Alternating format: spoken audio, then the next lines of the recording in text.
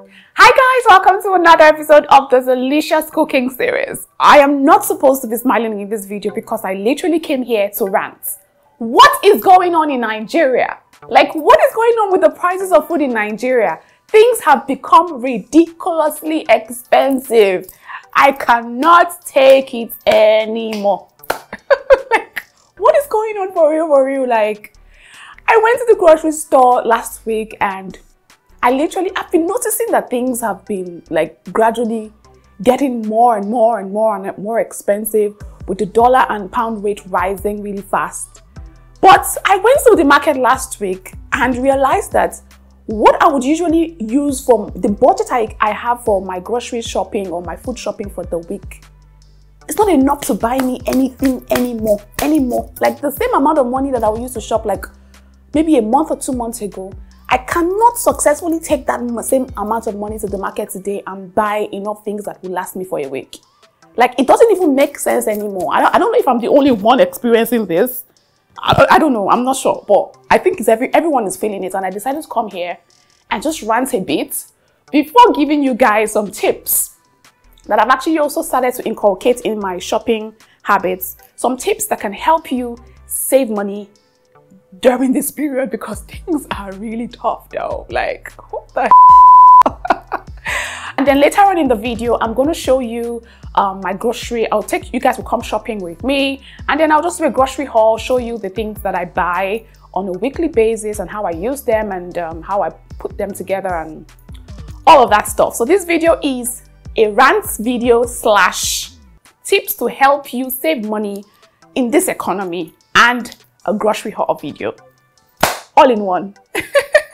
Anyway, so the rant is not going to be really long. It's ridiculous, really. What's going on is ridiculous. Usually, I have for me personally, I have a 60,000 naira per week budget for food. That's what I spend on food. It might be higher for some of you, it might be lower for some of you, but that's the budget I usually would work with on a weekly basis because of the kind of food that I eat, and then because I do a lot of experiments, recipe tests in my kitchen. So that's the budget I set aside for food weekly back then. Now I cannot successfully take 60,000 naira to the market, to the store, and buy anything that is tangible or would be enough for me to do my recipe test or to feed me throughout the week. It's become ridiculous. I know some of you are experiencing it because I've spoken to a couple of colleagues of mine and then they expressed the same thing. And to be honest, I'm not so sure what's going on, but I think something needs to be done really fast about it. It's ridiculous. Hey God. Anyways, to the other part of the video, I'm going to be sharing some tips with you guys on how you can save up money during a time like this. Before we go on with the tips, you know the drill. If you haven't subscribed to the channel, please go ahead and hit the subscribe button and the notification bell just right beside it so you can get instantly notified whenever we upload a new video. And of course, like this video and share it with your family and friends because I know that they will definitely find it very helpful. Okie dokie. Alright guys, now we can go into the tips that will help you save all the money in the world on your grocery or your food shopping.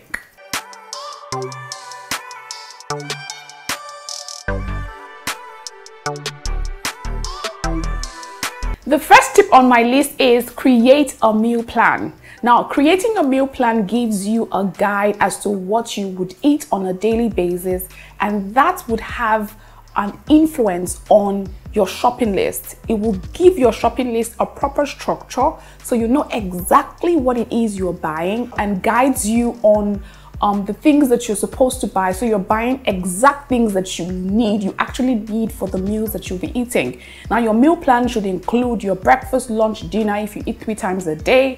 It should also include things like your snacks, things you'll be snacking on, your fruit intake and your vegetable intake for the week. That's if you are big on eating fruits and vegetables, which I highly advise or recommend. Okay, so creating that meal plan guides your shopping list and ensures that you stick with the things that you actually would be needing for a particular week instead of just shopping on impulse or just buying things based on spontaneity.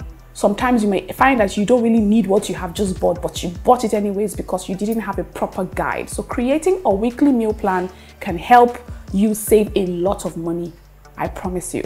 The second tip on my list is create a weekly or a monthly shopping budget. Now, this will be based on the meal plan that you have created, and then of course it will be highly dependent on your income. So depending on how much you earn per week or per month or whatever, however you earn your money, creating a budget for a particular week or a particular month and ensuring that you're sticking to the budget regardless of what's going on or whatever is happening will definitely help you save a lot of money. So sit down and ask yourself, how much do I earn per month? And then how much do I spend on food currently? Is there a way I can reduce that amount of money and still eat comfortably? Maybe you might even have to maybe reduce the amount of times you eat per day from 3 times to 2 times, if it will help. But if you want to stick to 3 times, create a budget that fits your income. So for example, if you earn 100,000 naira per month, you can decide that you want to create a 20,000 naira budget for feeding, and then plan your eating experience and your shopping experience around that 20,000 naira.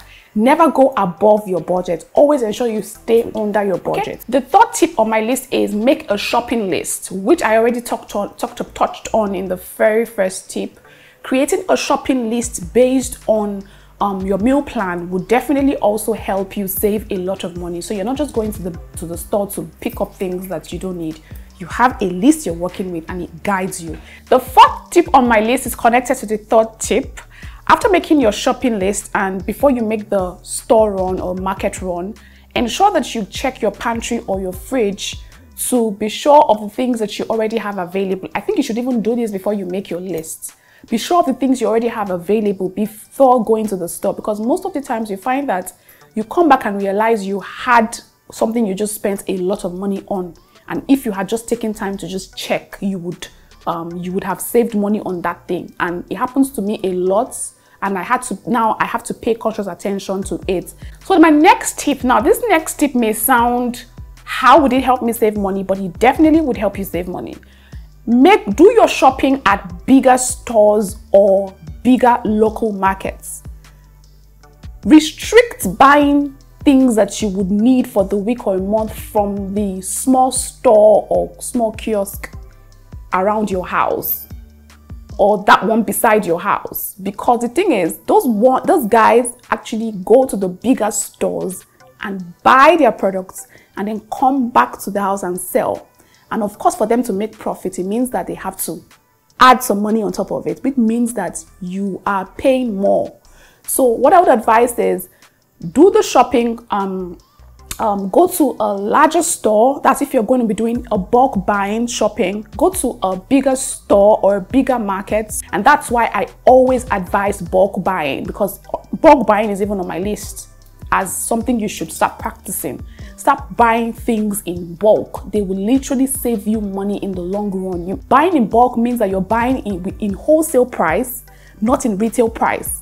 And that will definitely save you a lot of money. I promise you guys. And then apart from saving you money, it also saves you time and stress of having to make the market run over and over and over again. So actually the next tip on my list was supposed to be buying in bulk, but I think I already spoke about it. So I'll just go straight to the next one, which is do not go shopping with your kids.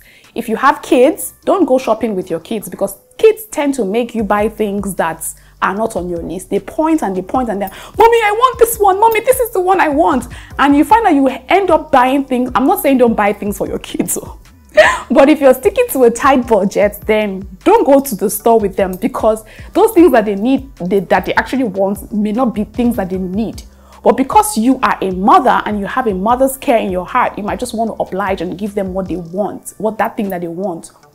And that would mean eating into your shopping money. Unless you have a spare cash for children excesses, then go to the store with them. But I advise that you not go to the store with your kids. And that also will save you stress, like a lot of stress. So keep the kids at home and go shopping by yourself, okay? I'm not saying that it's only the women that do the shopping. I know some guys do the shopping, depending on the structure you've created in your family, in your house. So fathers, mothers, try as much as possible not to go shopping with your children, okay? The next tip on my list is look out for what's on sale and then take advantage of store loyalty cards. So most of the times there are things that the store will put on sale. Maybe things are nearing expiration, or they're not selling as fast as the store would want it, and then they put them on sale and make them a lot cheaper. So look out for those things and then see if there's something amongst those things that you can buy. There's no shame in that. It's actually going to save you some money. And then these days, there's some big stores who offer loyalty rewards for their repeat customers. I know that Spa in Nigeria does that, and I've used their loyalty cards to pay for some of the things that I buy from their store. So take advantage of store loyalty cards. Next time you go shopping, ask the store if they have a loyalty card, and then pick up the card and ensure that every time you make a purchase, they give you the discount that comes with your purchase. And before you know it, it keeps accumulating, and one day you can actually just go to the store with just the loyalty card, and you're able to buy the things that you want to buy for that particular week or that particular month. So take advantage of store loyalty cards, and of course watch out for things that are on sale. Okay, the next tip on my list is substitute expensive ingredients or food items for inexpensive ones. So something that I did was, I know that I like to cook with a lot of salmon and croaker fish, but these days I'm like, hey, salmon is pretty pricey. I ain't even gonna go there. Croaker fish, no way. Now I'm in love with bangla fish. Like, you guys have no idea how much bangla fish means to me now, and it made me discover the flavor bomb in that fish though. Like, I know I have some recipes on my channel where I use bangla fish to cook. Like, I'm so in love with that fish. It's so inexpensive, but it adds a lot of flavor to my dish. Just in case you're wondering, Winnie, what's bangla fish? Bangla fish is a smoked fish in Nigeria that's made from, I think, mackerel. I'm not sure if it's mackerel. I'm not sure what fish it's made from. I think I'll find that out. But it's a smoked fish, and it's packed, loaded with flavor. You can use it for everything: your soups, your stews, your sauces. You can even use it to make your jollof rice, your jollof beans, pasta. I've used it in every and anything. Sometimes I even just snack on it raw, and I love it. So away with the croaker fish and the salmon. Hi there, bangla fish. Thank you for saving my life this period. Now, I'm just using the fish as an example. Think about all the things and find out if you can get inexpensive ones that still retain quality, at least to an extent. Okay? Yeah. The next tip is, when you come back from the store, ensure that you wash your food produce properly and then store them properly. You need to find a smart way to store your food produce. I'm going to start like a series on how to store different food items to increase their shelf life, because I find that sometimes when you don't pay attention to how you store your food produce, especially the perishable ones, they tend to go bad very fast. And then by going bad, it means that you are not able to use them up. You have lost the money spent there. And then if you want to make something else, something with that thing, you have to buy it again.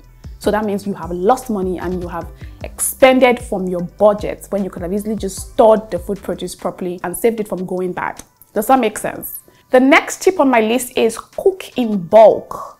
The things that you would usually eat as often as, like you eat frequently in your house, try as much as possible to cook them in bulk. So for example, things like stews and soups that we usually would eat recurrently, cook them in bulk. Now, this not only just saves you money, it saves you time. Then my next tip would be, make leftovers your best friend. So even if the leftover is from your plate and you find that it's still a sizable portion, don't throw it in the bin. Don't say, oh, because I've put my spoon in it. No, don't do that. Save it. You never can tell when it will come in handy. I know how many times leftovers have helped me as a person. These days, I don't throw out my food. I just pack it in a Tupperware and put it in the fridge. The next day, sometimes you may not even feel like cooking a real meal and you realize, oh, I have this thing left over. And you find when you bring it out, it's even tastier, sweeter, and nicer. I've experienced that so many times, and that has taught me to ensure that I preserve and protect my leftovers. So don't throw leftovers out. And even when you go for a party or an event and the person is your real good friend and they have leftover meals, tell them you want to pack them, put them in. Don't be ashamed, though. We are saving money. Do you understand? So tell them you want to pack it. inside Tupperwares or whatever and take it home. It will come in handy the next day. It will come in handy 2 days after. Put them in the fridge. Trust me, they will come in handy. So don't throw away leftovers. Make them your absolute besties, okay? All right. So the next tip on my list is reduce your meal time to 2 times a day or 1 time a day, depending on your body needs, right? So I know some people like to eat 3 times a day, but trying to cut down on how many times you eat per day and then supplementing with maybe a lot of water or a lot of fruits would actually also help you save money. So for me these days, I only eat 1 main meal per day. I'm not kidding you guys. I have to save this money. I only eat 1 main meal per day and then I just supplement the rest of the meal. Reduce the amount of meals you have from 3 to 2 or 1 depending on you, and then just supplement with lots of water. It's healthy, it's good for your body. Too much food is not good for your body. Do you understand? So reduce the amount of food that you eat on a daily basis, okay? That's if you want to. It will save you money and it will also help you lose weight. The next tip on my list is cook your own meals at home. Now this would help you save the amount of money you spend on takeouts. Now, whether you're a guy or a girl, this is a good time to go and master the art of cooking homemade meals in your house. Cook your food yourself and only eat out when it is absolutely necessary. Okay? Another tip that I'm going to share with you guys is start producing your own food from the comfort of your home. You can actually start by planting or creating a garden, which is something I'm looking at starting really soon because I'm actually very excited about putting a seed in the soil and watching it grow into actual food. So it's something I'm going to start doing. If you live in a compound that has a backyard, you can buy plant pots, bedding pots. They're inexpensive. You can grow things like your vegetables, your pumpkin leaves, your ugu, your green. You can grow things like your spinach. You can grow things like you would spend money on out there. You grow it in your house. You can even grow yam. If you have a big compound, you can grow yams in your house. It saves you a lot of money. And the final thing on my list is, now this applies to when you're shopping, always ensure that you pay attention to the cashier, and when they are imputing the things you buy, just literally pay attention to the receipts. Because sometimes the cashiers make mistakes and they double up what you have bought, and because you're not conscious of it, they may not even know that they have done it. Because you're not conscious of it, that's extra money added to your stuff, that something you didn't buy. So pay attention when the cashier is logging in everything you have bought to ensure that they are not putting or adding something you have bought 2 times. Does that make sense? It has happened to me before. I've actually experienced it firsthand, and I had to go back to the store and tell them that you people imputed this thing twice and they realized their mistake. So pay attention to that, okay? All right, so that's all the list. That's all the tips on my list. These are tips that I've said I'm using most of them currently, and I'm seeing the results and their effects in my shopping experience, and of course helping me save money. If you have some other ones that you think I should inculcate, please just leave a comment in the comment section down below. I definitely would want to see it, okay? All right, so let me take you guys on my shopping experience. I was doing a shopping for the week, like a light shopping for the week. So I'm just going to take you guys along with me, show you everything that I got and what I used them for, and how I just show you what I used them for, what I got and how I used them. Okay, all right, come with me guys.